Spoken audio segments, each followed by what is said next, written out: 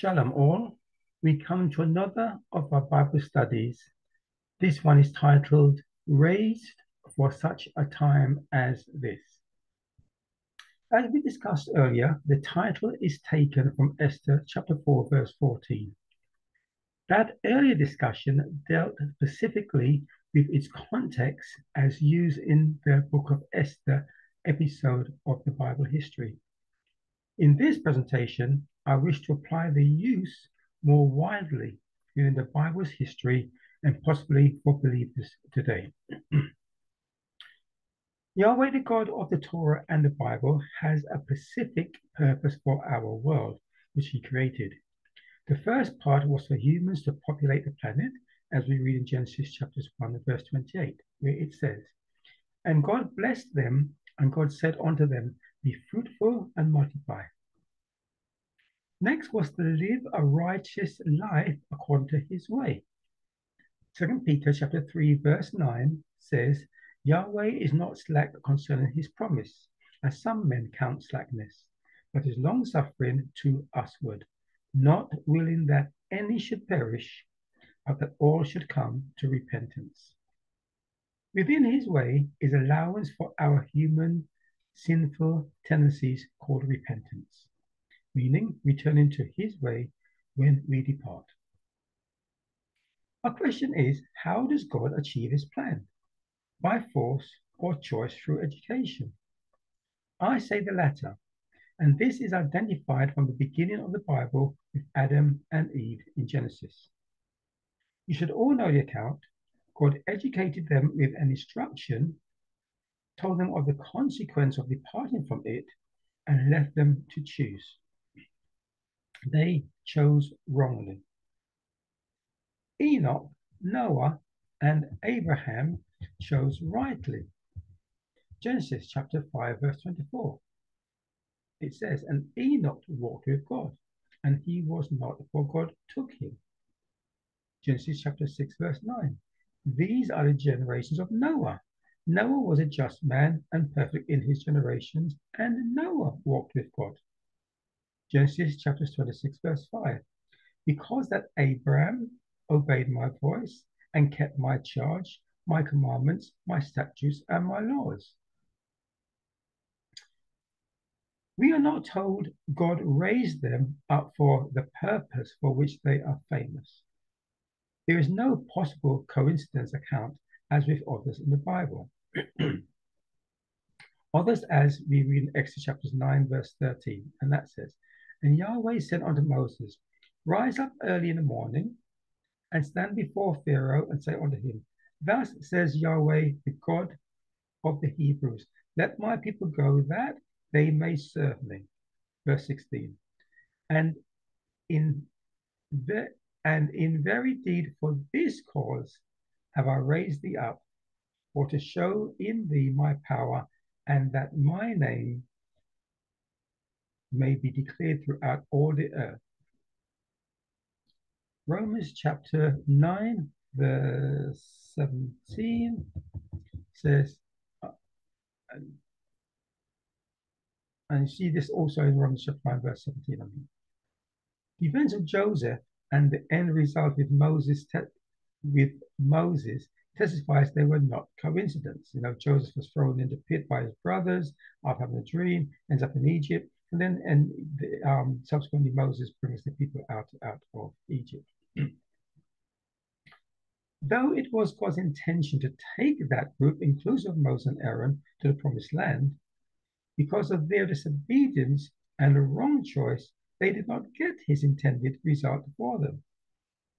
Numbers 28, verse 8. God instructed Moses, Take the rod and gather thou the assembly together, thou and Aaron thy brother, and speak you unto the rock. That was the instruction. Numbers 20, verse 10. And Moses and Aaron gathered the congregation together before the rock, and he said unto them, Hear now, you rebels, must we fetch you water out of this rock? And Moses lifted up his hand, and with his rod he struck the rock.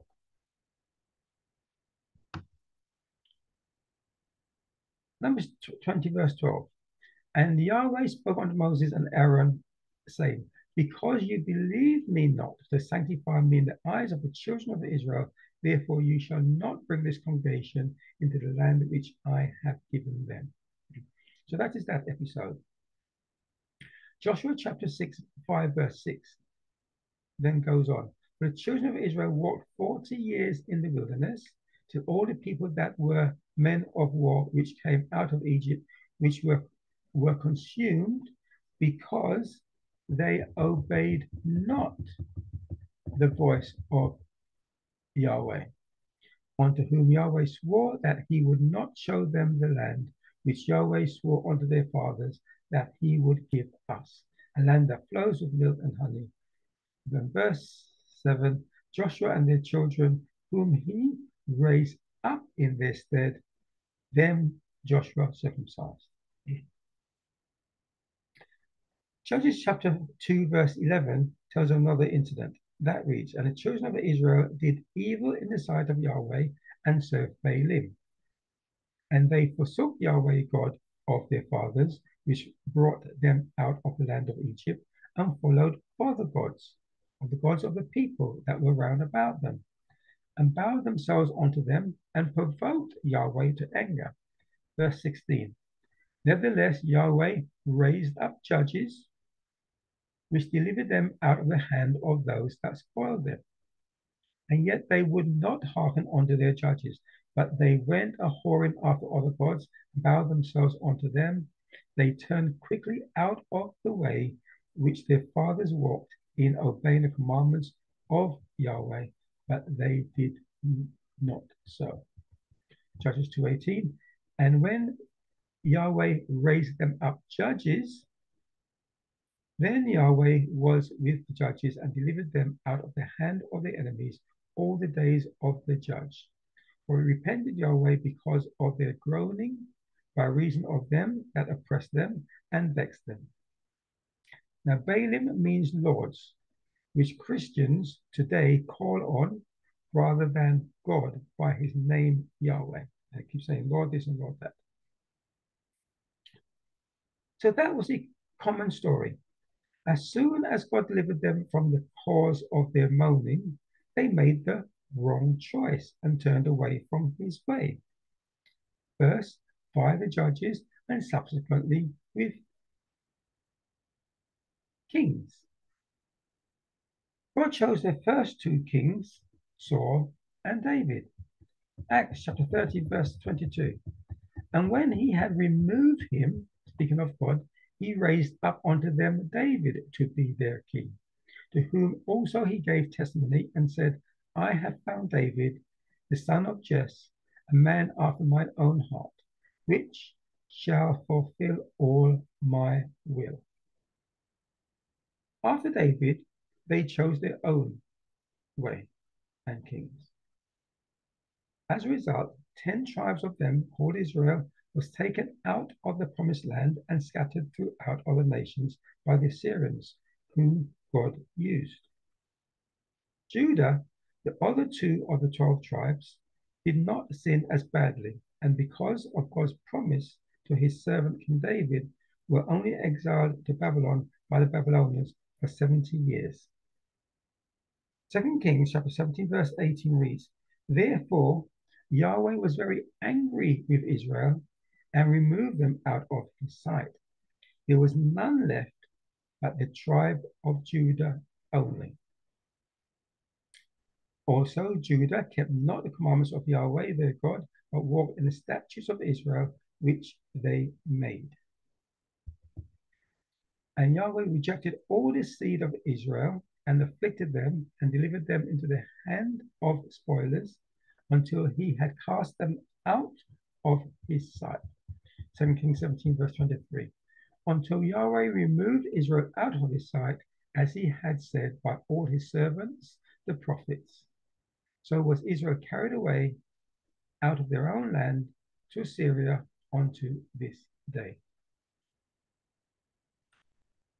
Not only can God raise up humans to accomplish his plans and education, but also use existing humans or nations, as he did with Assyria and Babylon, who were not servers of him. It reminds me of the human saying, the enemy of my enemy is my friend. God used the enemy of Israel and Judah against them.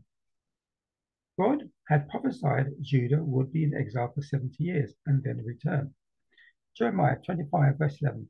And this whole land shall be a desolation and an astonishment, and these nations shall serve the king of Babylon 70 years. And it shall come to pass, when the 70 years are accomplished, that I will punish the king of Babylon and that nation, says Yahweh, for their iniquity, and the land of the Chaldeans, and will make it perpetual desolation. Jeremiah 29:10. For thus says Yahweh, that after 70 years be accomplished at Babylon, I will visit you and perform my good word towards you, and in causing you to return to this place. Daniel chapter 9, verse 2 speaks of this same 70-year prophecy.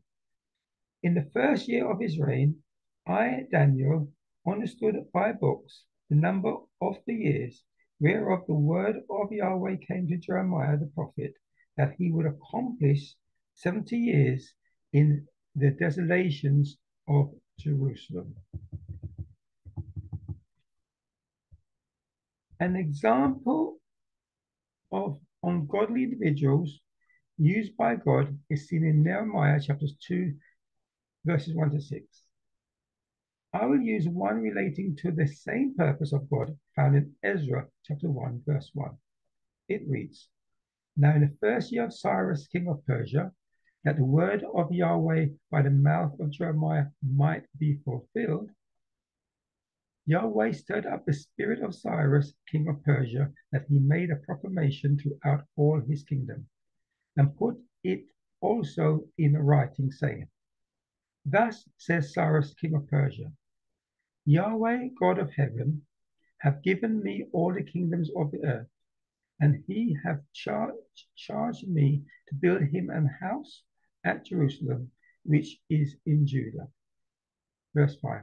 Then rose up the chief of the fathers of Judah and Benjamin, and the priests and the Levites, with all them whose spirit God had raised, to go up to build the house of Yahweh, which is in Jerusalem.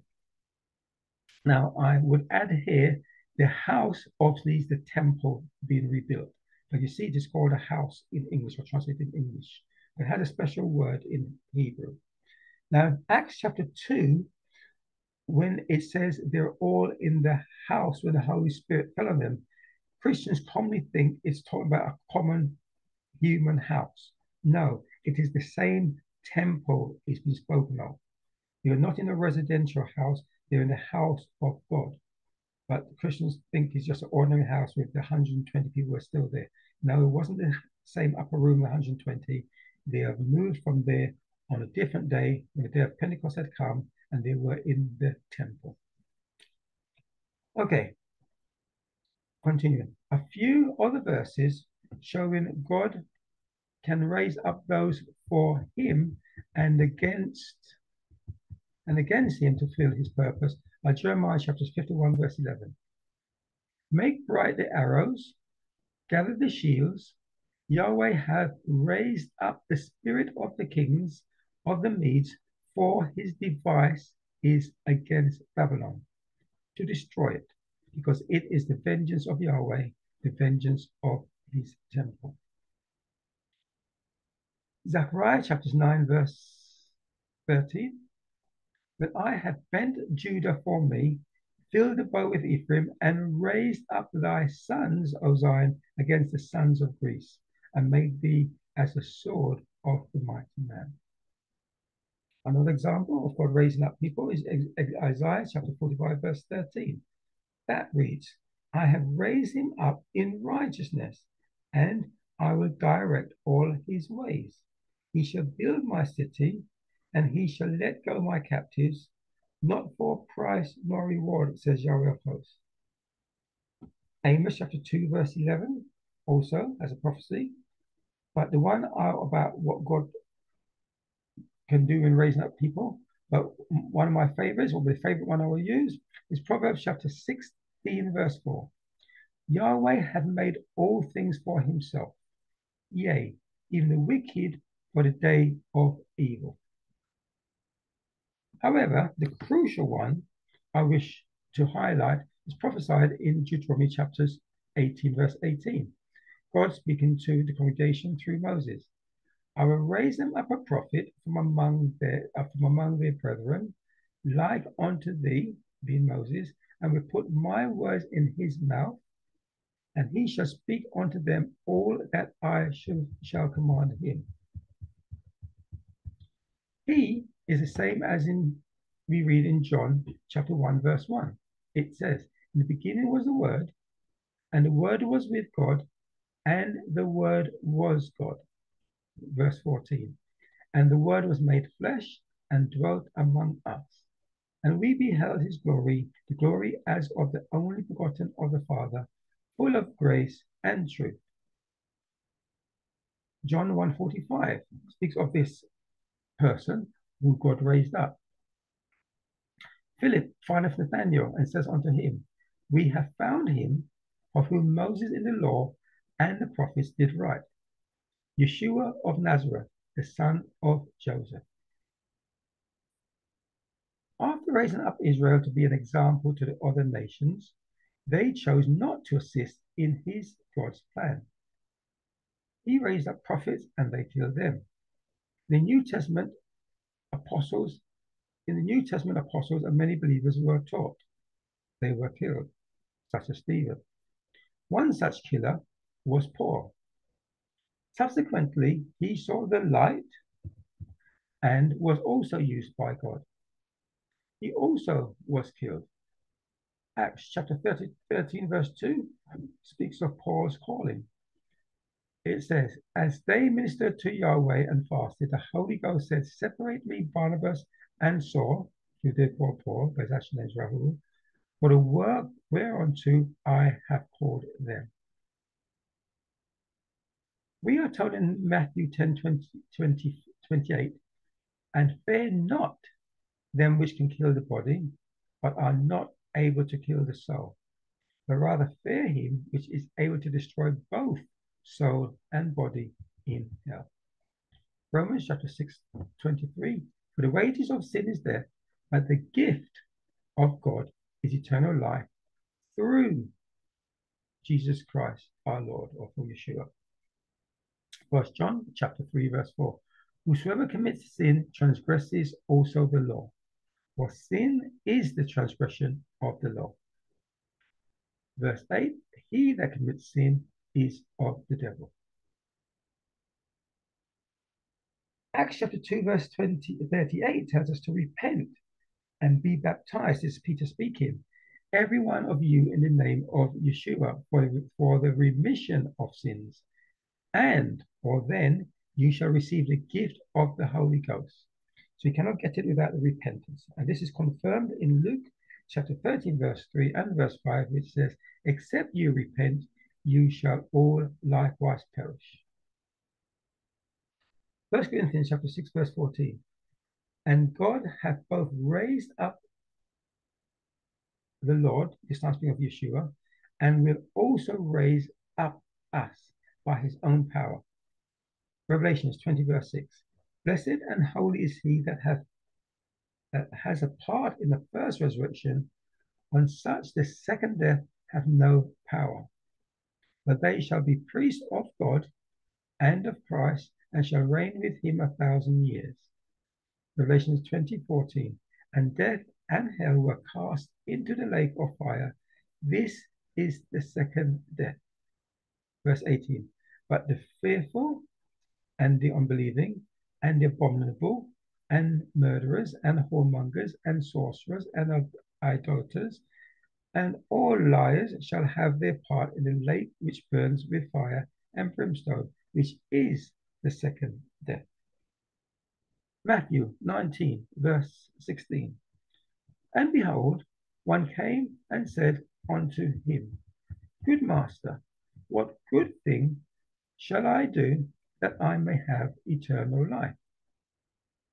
The answer in verse 17, and he said unto him, Why call thou me good? There is none good but one, that is God. But, or however, if thou wilt enter into life, keep the commandments. So that is the information from God's written word. From God's written word. You are to choose what to do with it in your life and life of others with whom you live and come into contact. Will you focus on self as Esther initially wanted to do, or rise up for the times as these in society today, which has departed far from God's plan on individual and national levels?